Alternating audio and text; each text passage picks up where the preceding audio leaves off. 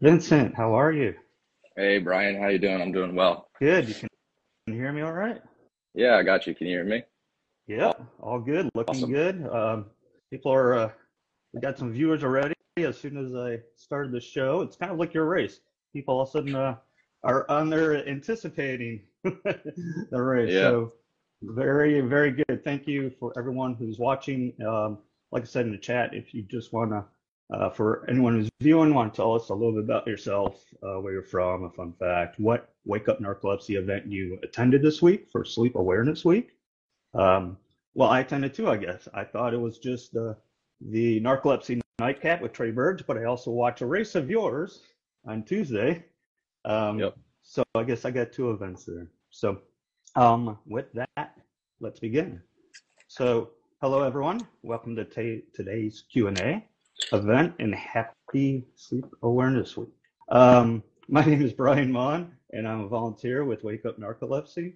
I have narcolepsy type 1, and that's with cataplexy. Joining us today is Vincent Arthur, and he is a iRacing esports driver and a Carolina Pro late model series driver. Vincent has partnered with Wake Up Narcolepsy for the 2024 NORA Cup Series, so that's what I was referring to earlier when I watched a race of his. His car features a Wake Up Narcolepsy's logo and colors to help raise awareness as he races, and we saw quite a bit of him at the last race. Today we'll hear more about his experiences with narcolepsy, and we'll be sharing some of your related questions, so please feel free to share the questions in the chat. With that being said, welcome, Vincent. Thank you so much for joining us today. I'm really grateful to be here. When you're not racing, I know we're keeping you busy. So Vincent, appreciate it if you can kind of kick this off by telling us a little bit of your narcolepsy story. Like maybe what did your journey look like leading up to your diagnosis, and when you were officially diagnosed, stuff like that.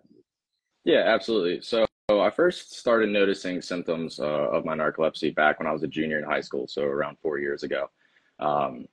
Up before then, I was experiencing some really bad anxiety, so I went to my doctor and got prescribed some antidepressants to try to help with the anxiety, and that's kind of when everything started. That's when I really, I just felt like I was in a constant dream state. I was able to fall asleep super easily. I'm not one who's usually able to like fall asleep in class, but that started happening. And that's kind of when it kicked off the constant run around of, try different medicines and try to figure out what it was. And the brain fog was really, really bad. That's probably still like the main issue that I deal with to this day. But um, nobody really knew what it was. No matter what I said, no matter, the symptoms that I was giving, it was really difficult for anybody to really put their finger on what it was.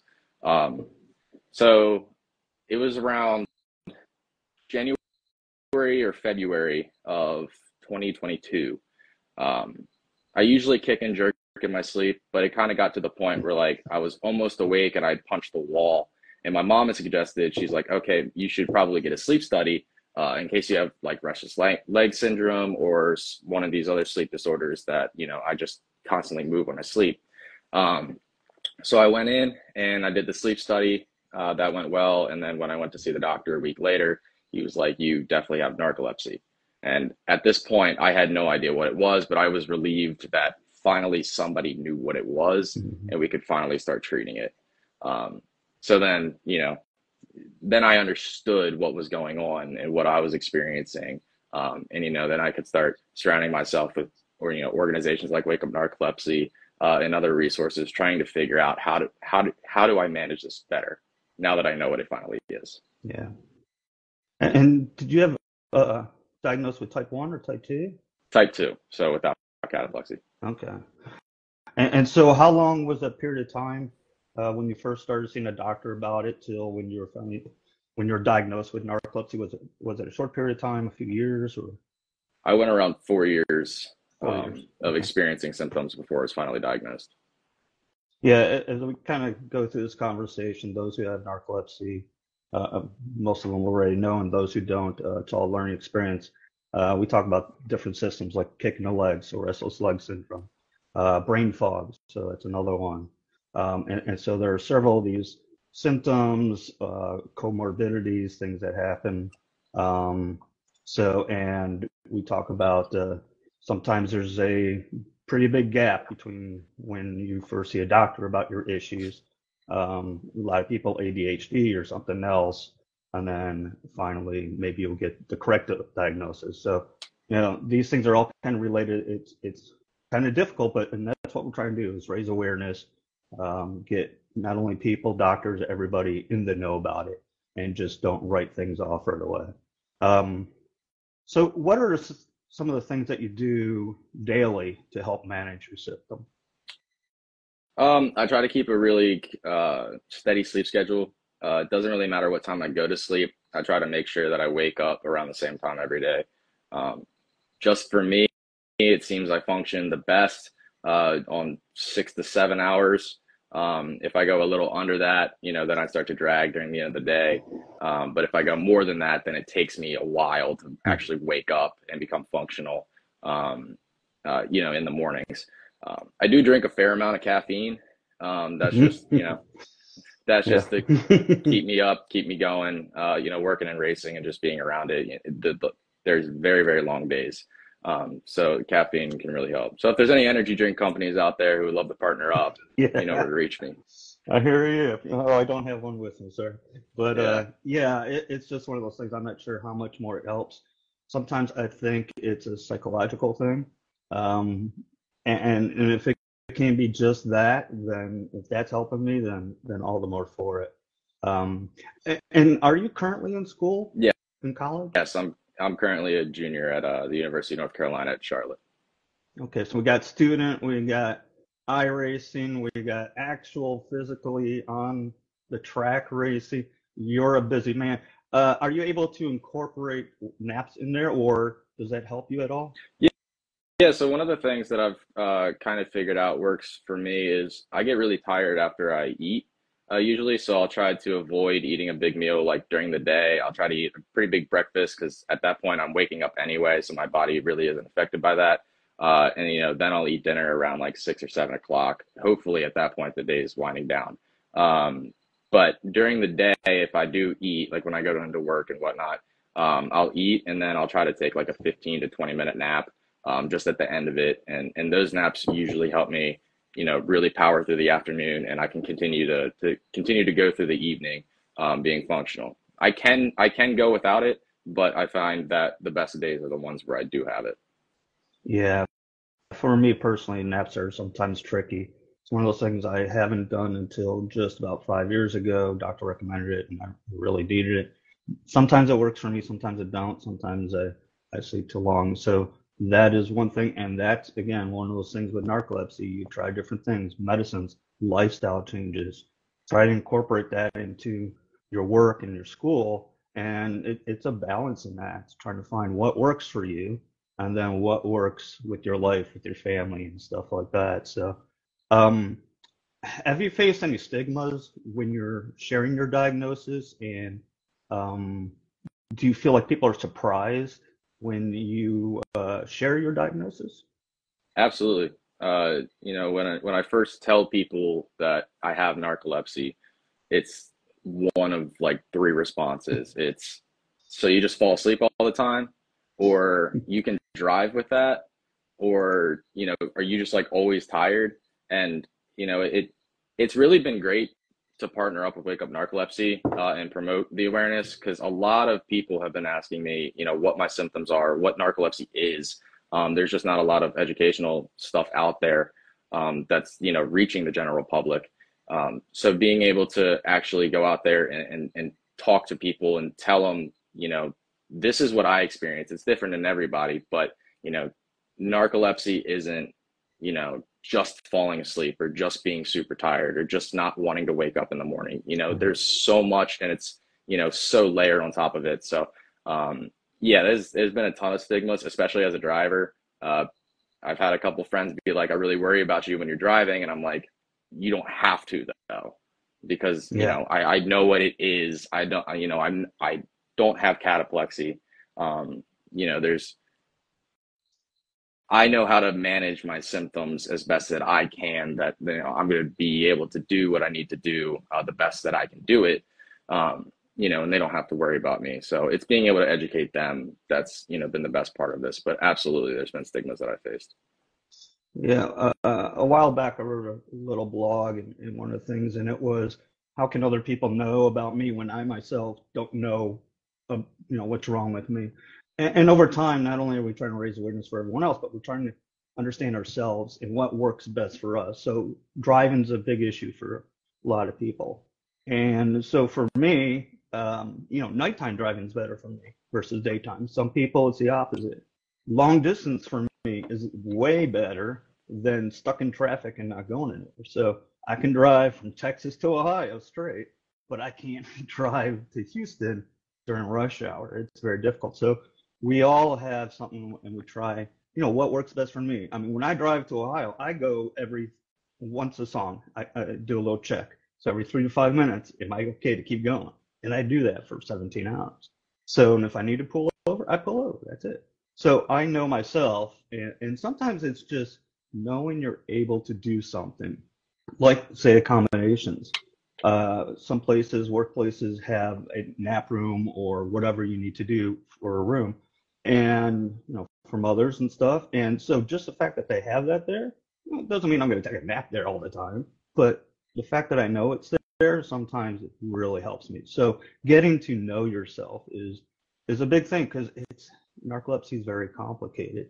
Absolutely. So as I mentioned in the intro, you're racing this year Nora Cup Series with Wake Up Narcolepsy's logo and color. So like you said, that helps raise awareness as you race. And watching your first race, even the announcers we're looking at your cars like, does that say narcolepsy? Is even a false? They even made a little comment about it. I don't know exactly what it was. Now, they didn't dwell on it or anything, but hopefully, as you get more attention, and I didn't get to hear everything while you're racing. Hopefully, they even learned something, and again, raising awareness. We got Wake Up Narcolepsy right alongside Red Bull, or and the Frito Dorito dude out there, Dorito Bandit. So that's great. I absolutely love it. So, and especially on Tuesday's race, you were in the top 10 or led for even most of the race, and then unfortunately got a little clip at the end. So you definitely gave up Wake Up Narcolepsy some quality airtime with the viewers. So how did you get into racing and the iRacing esports? Yeah, we had a lot of speed on Tuesday, and that one, man, it seems like I could never finish the deal at that place. I led two-thirds of both Phoenix races last year, and just had very similar luck both times, and what happened on Tuesday. So, but yeah, how I got into racing, I grew up a NASCAR fan. It was just kind of one of those things. I was on Sundays. I had all the Matchbox cars. I really liked the sport. And then in 2015, when Jeff Gordon decided to retire, I was like, okay, this is his last year. This is the last time I'm going to get to watch like my childhood driver, race. So I watched everything. I watched the pre-shows. I watched the race intensely, like to the point where like, I had to listen to all the audio, and I'd rewatch it. And then I'd watch all the post stuff and the stuff during the week. And I just really dove headfirst into it. And I always played the video games growing up, but when I heard about William Byron, who started on iRacing, and then at this point he was in, I think, the Xfinity Series, which is like the JV level of NASCAR. I was like, I want to give that a try. So I talked to my parents about it, and I had a little steering wheel that I used for my PlayStation, and then I was like, I can use this for iRacing. And my parents were like, okay. So they got me, I think, a 3-month subscription for Christmas one year. They didn't know what it was. I really didn't know what it was, to be honest. But, I got into it that way. And then I had some computer troubles. I got a new computer. I got myself a new wheel. And then I really dove headfirst into it. And that's kind of when, and like, nobody really understood what I was doing. I think my mom could even attest to that if you asked her about it. And then, sorry, I lost my train of thought. Did Yeah, so I your bought. parents, were you, I mean, your parents knew as soon as you found out that you had narcolepsy? Were they with you, or they knew about it all along? Yeah, so I had given them a call when like they had my mom had suggested that I go get my sleep study done, and then I had the sleep study done, and when I got the results, my mom was the first person I called, and we were able to figure all that out because she's a nurse, so she kind of understood what was going on there. But back to the whole racing stuff, I started doing the iRacing stuff and climbing the ranks on there, and that's where I really spent most of my time. And then during COVID was the best, Mhm. worst time of my life because it gave me For a hours lot of upon people. hours, yeah, to just sit down, race, build setups, really progress my career there. And then when I moved down to Charlotte in 2021, and at this point, I had very little real life experience. I was pretty established on the sim side of things. I had gotten to a really high level there. But in real life, like my biggest accolade was setting the track record at the local go-kart track. But that's rental carts, and that nobody really takes that for Start anything. So somewhere. yeah, got to start somewhere. So then I got down to Charlotte, and my dad had actually met the CFO of Ray and Brothers Racing at the gym one day, and he had given me his number, so I gave him a call, and I got an internship with Ray and Brothers Racing, where I'm currently the race engineer, the number 22 truck in the Craftsman Truck Series. Um, and when I got that opportunity, I had told them my sim racing background, and just being around racing, they kind of understood what it was and understood that the level that I was able to get to, that was pretty impressive for what I was able to do. So my boss, Josh Raham, he's absolutely wonderful. He's given me opportunities to race shifter carts, and we would go to the track every other week and just race and learn and have fun. And then we had a late model, a Carolina Pro late model that was here, and he gave me the opportunity to race that, and that's really what opened up the doors to the stuff that I'm able to do later this season, and what I'm looking to do for the future. So if it wasn't for him, I probably wouldn't be, a Carolina Pro late model driver, but that's kind of how I got into racing and sim racing, and I still do sim racing now, obviously, but I'm Yeah. looking to try to make that transition into real life as well. Yeah, well, let's see. Engineering degree, I believe. So get to the mechanics of the vehicles. Got the cars, got the trucks. You got the asphalt. You got the virtual track. You're covering it all. So yeah, you know, you're doing a lot for yourself and for others. So really appreciate it. So one of the things, and like I said, it's a balancing act with everything. As a student, um, did you have any accommodations at school to try to help you with anything, like in college, or was your diagnosis maybe a little too late for that? I think it might have been a little too late. But I look at the accommodations and I don't necessarily think any of them would have suited me very well.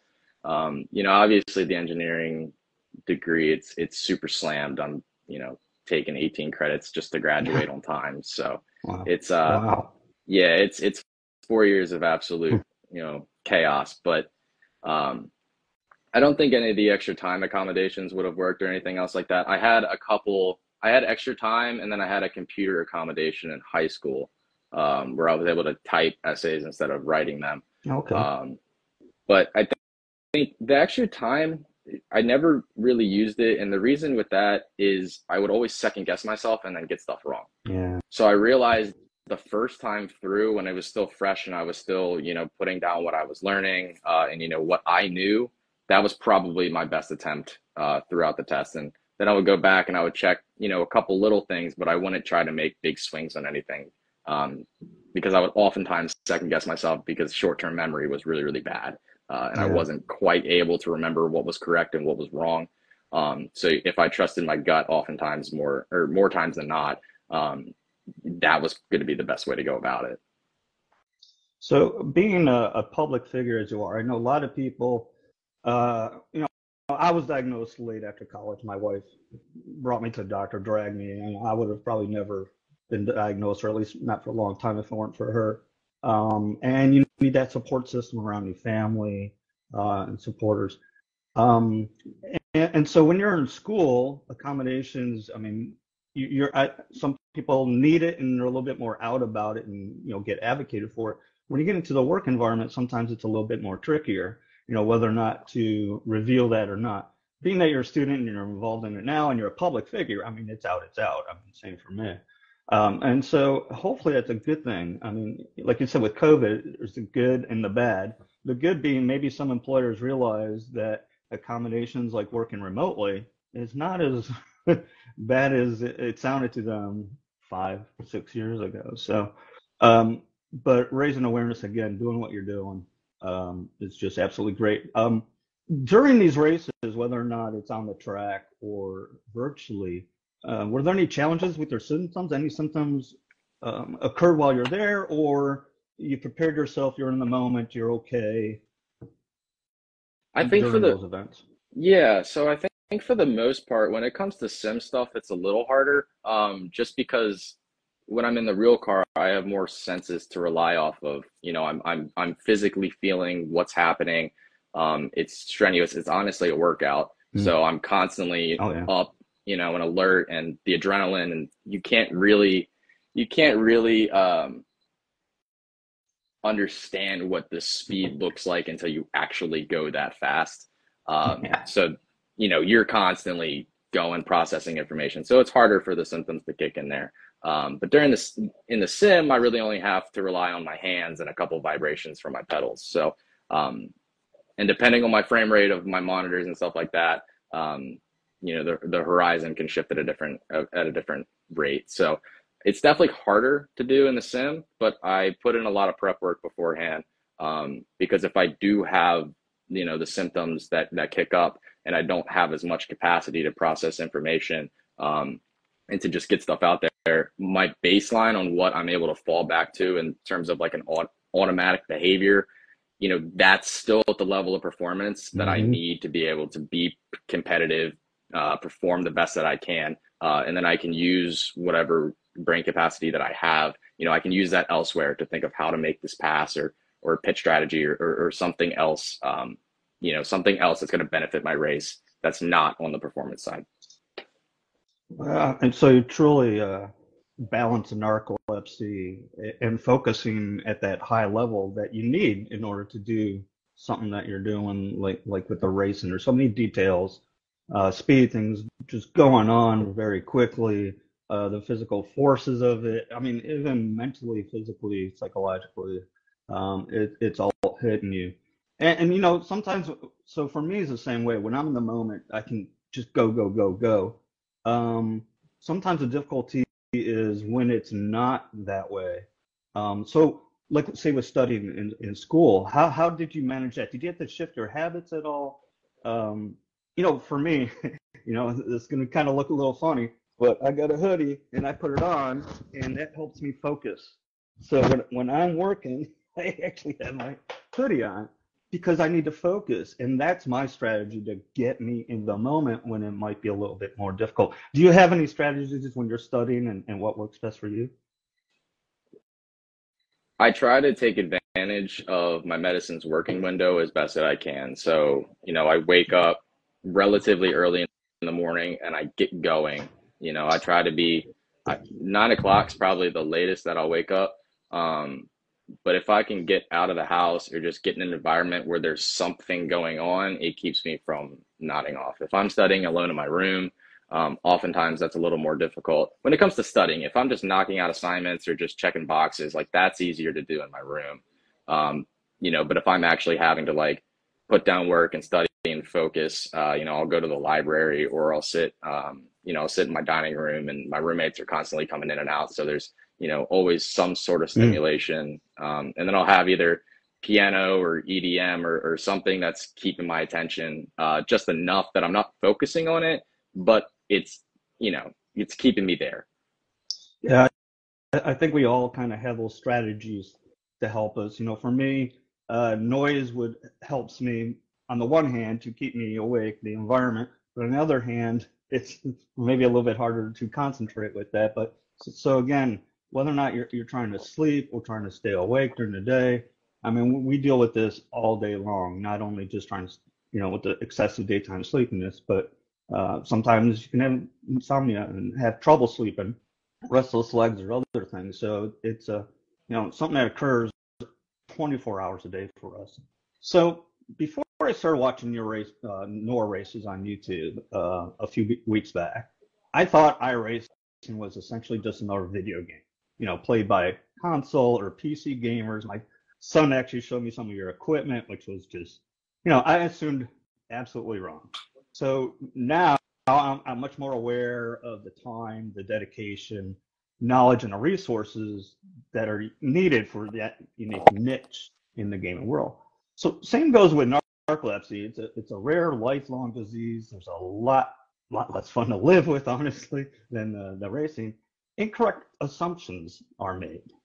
People just see it, and like me, unfortunately, with your racing, I made an assumption. So what is something that you wish everybody knew about narcolepsy that maybe they wouldn't make that assumption? It's not what you think. And I know that sounds, self-explanatory, or just like surface level, but I mean, I truly mean it. It comes in different forms for everybody, but it's never what you expect it to be. Sure, there's some aspects of it that, you could have thought about, like if somebody has cataplexy, and they're going and then they just fall asleep. Like that does happen, but there's so much more to it that, people don't understand. So ask questions, really try to educate yourself about what it is. Even as a person with narcolepsy, I'm still trying to educate myself on everything that there is, and where the medicine's at or what the best treatments are. I'm still doing that, and I'm sure you are as well. So I think for everybody else, if you just ask questions and try to get, other people's perspectives, that's probably the biggest way that you'll actually learn a well-rounded view of what narcolepsy is. Yeah, and that's kind of one of the things. We got lots of different things, lifestyle changes. For me, that's the most difficult part, routines and stuff. Some people are very good at it. That is my downfall.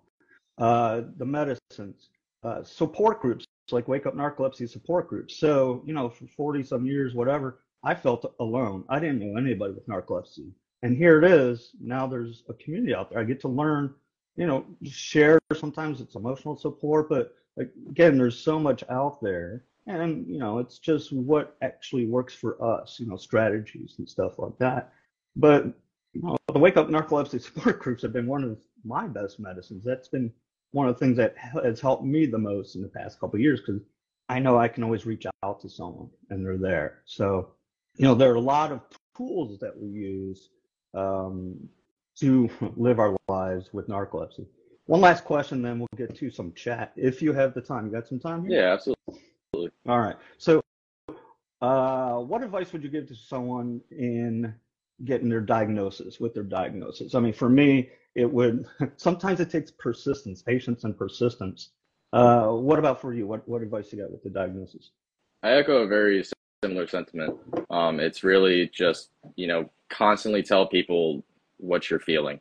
If you say it enough, eventually there will be somebody who understands what you're going through.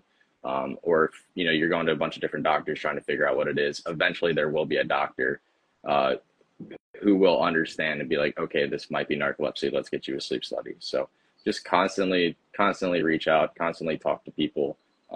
Just try to figure out,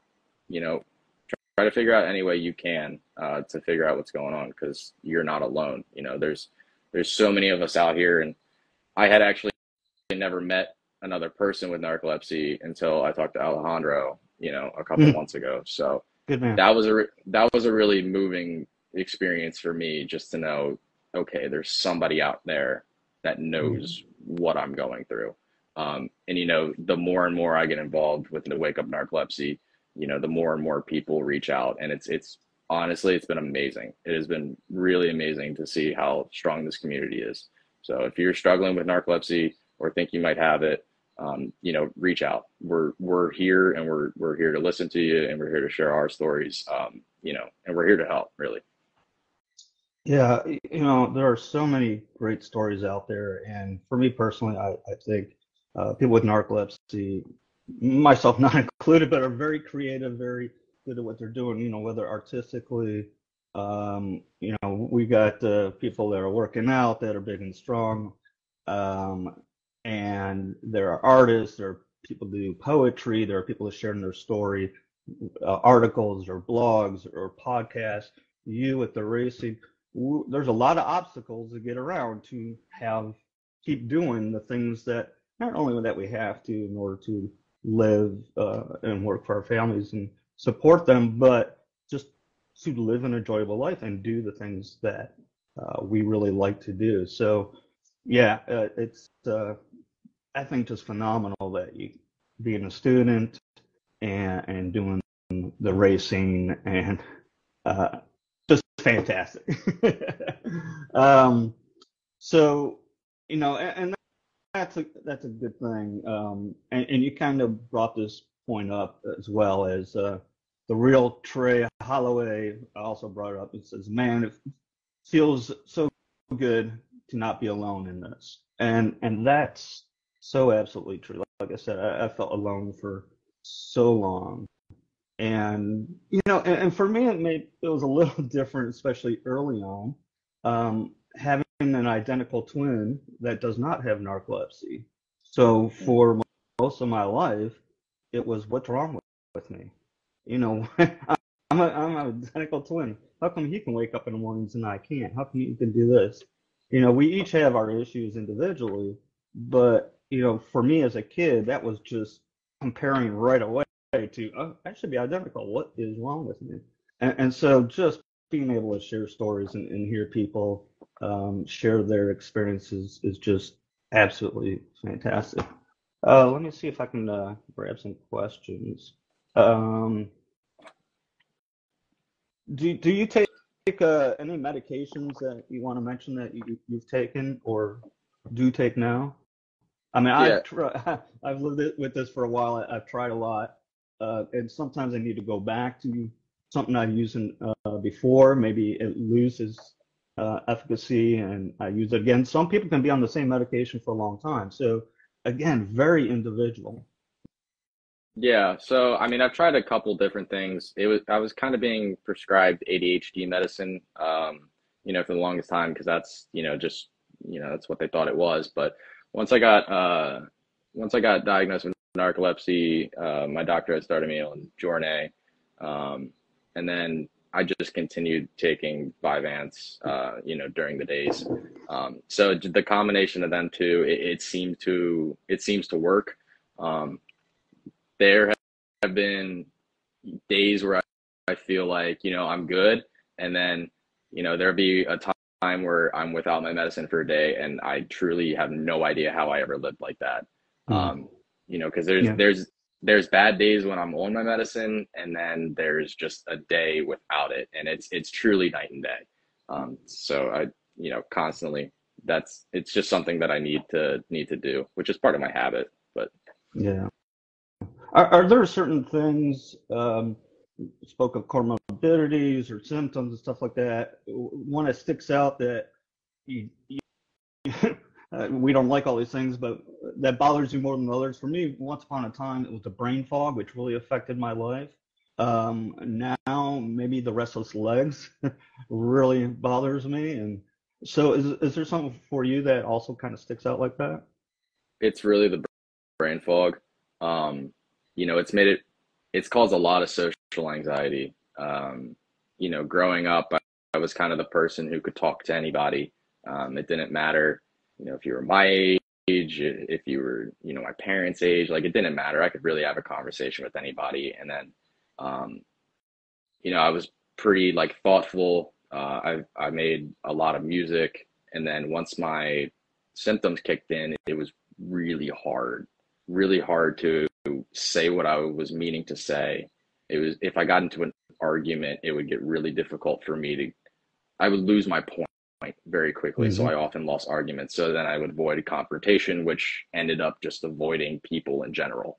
And it caused me to be super quiet because I don't want to, I don't want to look dumb or, Mm. look like I'm not paying attention or I'm not interested in what somebody's saying, because I am. I just, I can't correlate it. It's up here, but it's really hard for me to get it out. So the brain fog is definitely, what I fight with the most, and just communication and stuff like that.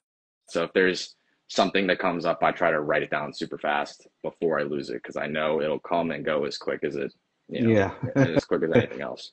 I understand that. And that's one of those things, with brain fog, with me, sometimes it comes as a safety issue. I mean, you can't drive with brain fog. You got to make decisions. And you mentioned automatic behavior earlier. Well, sometimes it does go to that. And remarkably, our bodies and minds can do things that we couldn't have imagined. We don't even think about, obviously.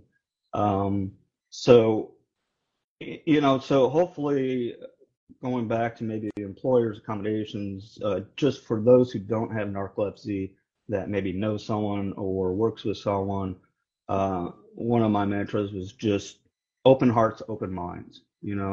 We all, especially as we get older, have issues, and we really should try to be understanding, empathetic, and, accommodating. I mean, we don't ask for a lot. I don't think. Some people have it worse than others. Some people need more than others. But you know what? We all want to do our very best, and I think that comes out a lot.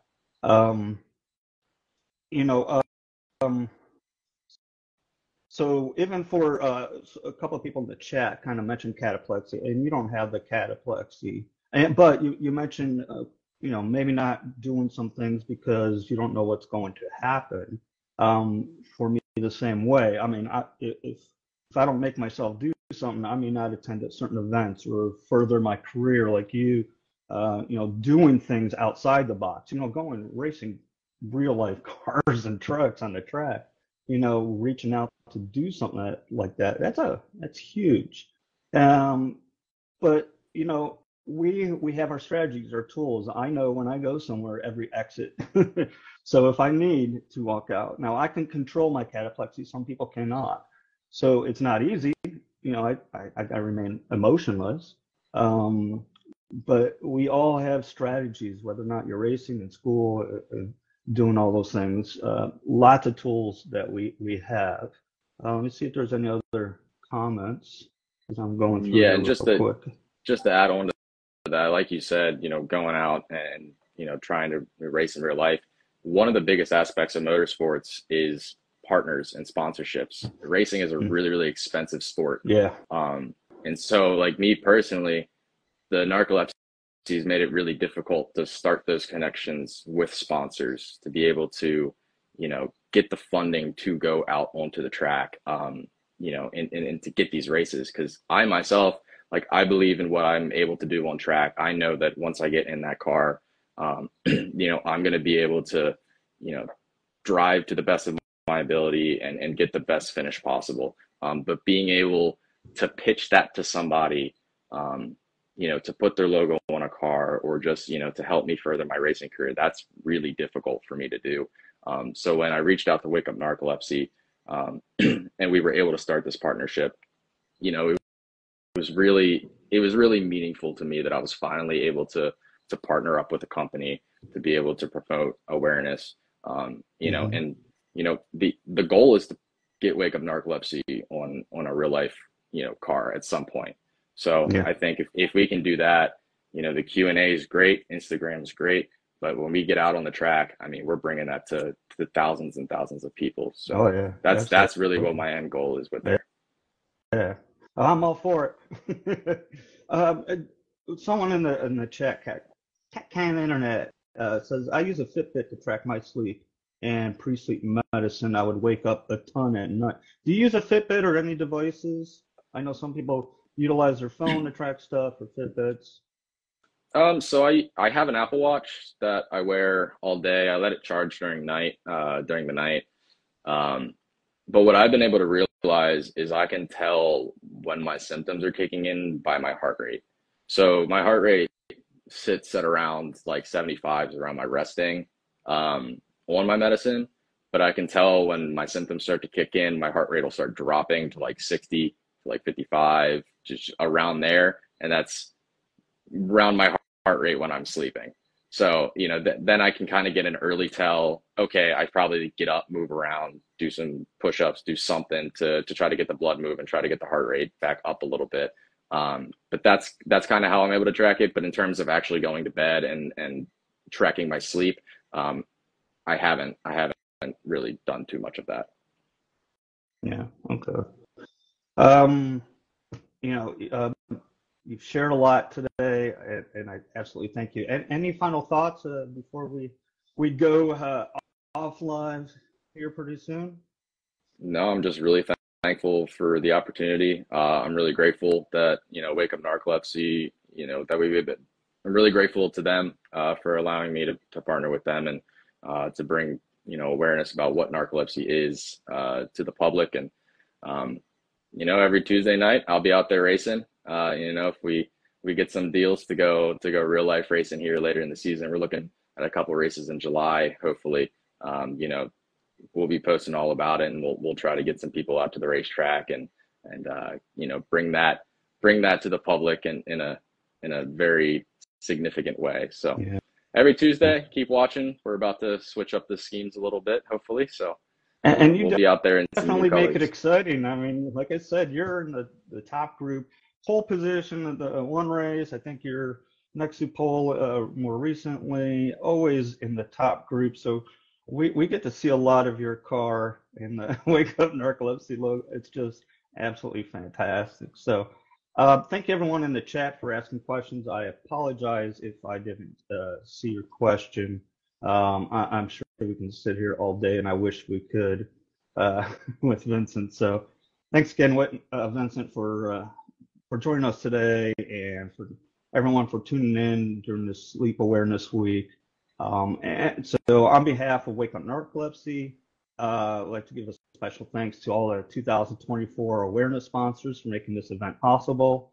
And support Vincent in his endeavors, because definitely want to raise awareness offline, online, everywhere, and the more we can get that, out of sight, out of mind. So we can get that on his sponsorships and knowledge sharing. That is absolutely great. So thanks again, Vincent, and everybody out there. I appreciate it. Have a great day. Thanks, guys.